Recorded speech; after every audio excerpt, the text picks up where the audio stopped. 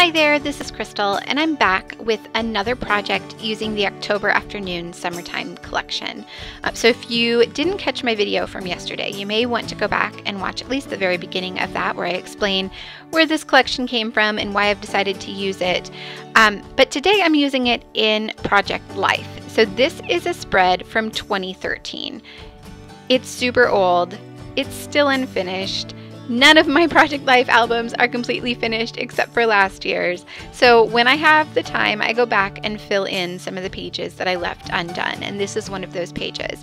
And I thought that this would be a perfect one to use with this collection, since there are lots of summery things happening in these photos. It's week 25, so I think that's around June something.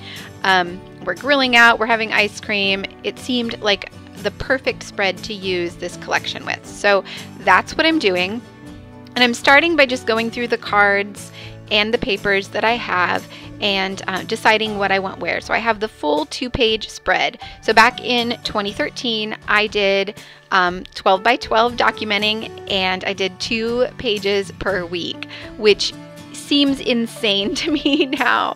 I've been working in 6 by 8 all year, and even last year I was doing 9 by 12 and just 1 page per week. So having these humongous 12 by 12 double page spreads is crazy, but it's what I did for this entire year, and I really want to stick to it. I'm not sure if I will stick to it always, but for this spread at least, I decided I really wanted to stick to it. So that's what I'm doing. I'm just going through and finding papers and cards that will work with all of these photos. So I don't think I have any, maybe one 4x6 photo in this whole spread. All the rest of them are smaller, so they all need papers or cards to go behind them. There weren't a lot of 4x6 cards in this kit. I think there was only one, so I end up using a lot of the papers. And I just trim them down to 4x6 and add them behind the photos or elements or whatever else I have going on the spread, and it works just fine. So this is a super colorful collection. I really love how this page ends up turning out, or this spread ends up turning out. But I wanted to talk to you a bit while I'm just going through all of the things and deciding what to put where. I wanted to talk to you a bit about how I managed to do spreads from 6 years ago and still add journaling and make it a real documentation, not just photos on pretty papers.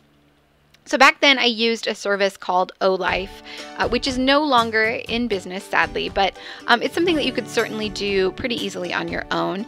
So O-Life used to send out emails once a day that you would simply respond to, kind of like a diary or a journal. So you could respond to the email and write out all the things that happened in that day, or whatever you were feeling or what you did, and it would save it on the O-Life site, and you could access it anytime and download the entries as text files. So I used to do this almost every day. I used to, at the end of the day, right before bed, or as we were sitting and watching TV, just type out the email with whatever we had done that day, or even the day before if I knew I hadn't completed one, and it would save it. And then I went through and printed out weekly text files of all of the things that we had done that week, and I saved them. I saved them in my album, so that even if I couldn't complete the spread for that week, I would have the journaling and be able to go back and fill it in like I did this week. So this is something you can certainly do, you know, just in a notebook or just on a piece of paper, but having it right there in the album, right there with the photos and the spread for this week, made it just so easy to go back and fill this in.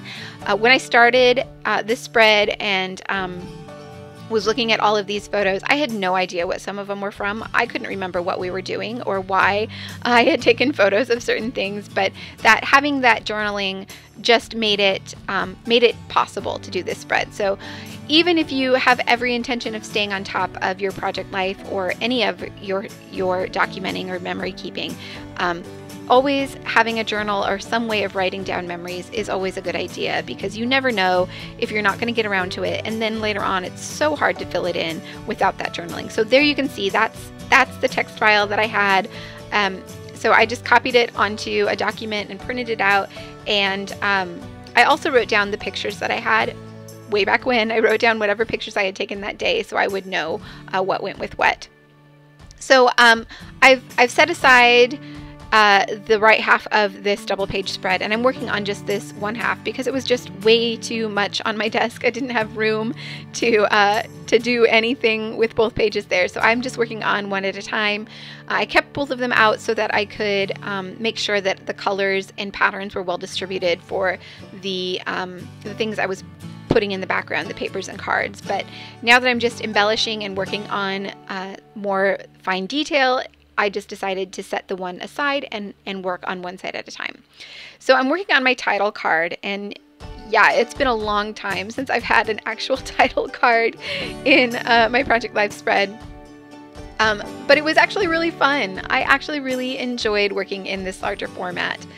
So I'm just using some super old foam thickers that I had in my stash to spell out week 25. And then I also have these very old labels. I think these are Martha Stewart for Staples. So I don't even know if Martha Stewart still has a line at Staples, but I probably bought these, honestly, probably about the time of this spread. I probably had them that long. It was a huge pack, and I used them a lot. There were just so many there that I haven't worked through them yet. And I think I actually had 2 packs. So there was like a primary color pack and then a more pastel pack. And I think I bought one of each. So that pink one was from the more pastel one. I'm sure you cannot get those anymore, but really any label sticker or label cut apart would work for that. I'm just going to use it to add my date. So I really wanted to include this little 2x2 card that came in the October afternoon kit from Peachy Cheap, but I couldn't get it to fit on the card as it was, so I just used a circle punch to punch out the sentiment from it, and I'm going to add it to the top of the card that way. I was able to fit it on there once I had punched it into a circle. And then to finish it off, I'm just going to add some of these puffy stickers. These puffy stickers are super cute. I mean, this whole collection is adorable, which is why I bought it so long after it had been released. But those puffy stickers are really cute. I end up using a lot of them on this spread.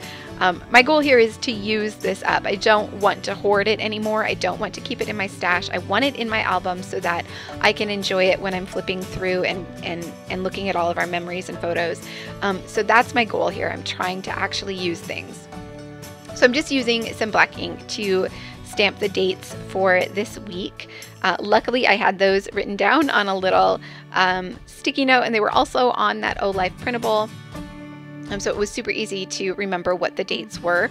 And I just stamped the beginning, kind of partially inked my date stamp so I could stamp the beginning date and the ending date for this week, and then just added a little heart in between as a little divider.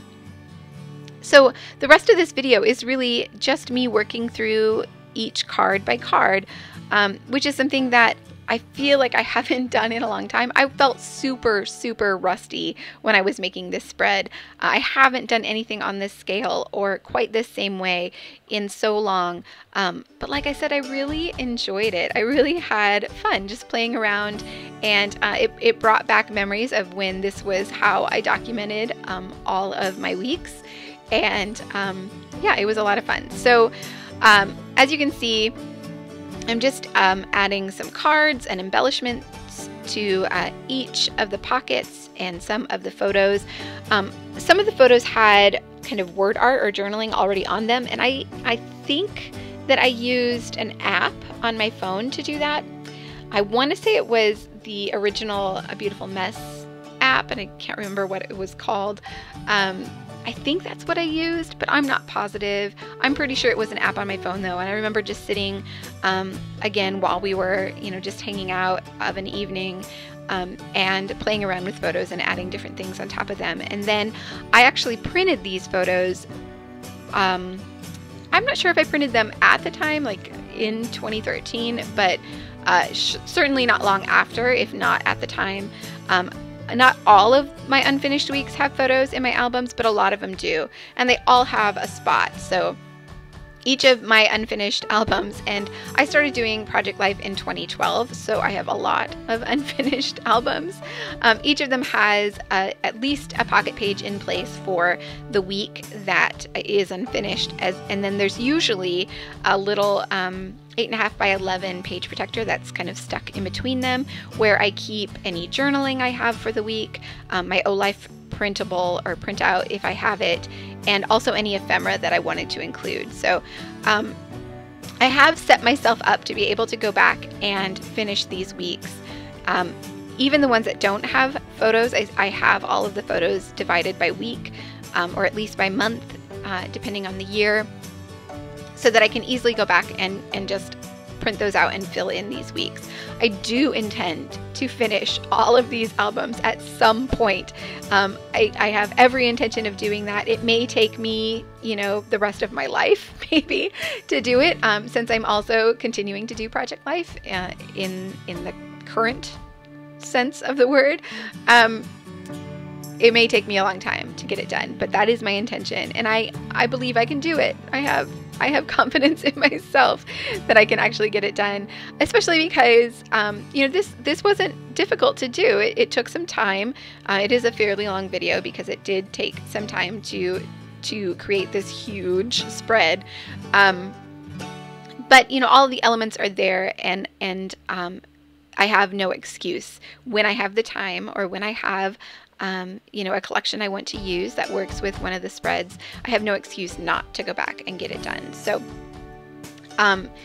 again, if you are trying to do Project Life in the present and are struggling to stay on top, I highly recommend just setting yourself up for success in the future by making sure you have journaling or some sort of way of keeping track of your memories, so that you don't have to struggle to put those memories back together, to put the pieces of that puzzle back together in the future, that you just have it there for yourself and make it easy for you to go back and fill these things in.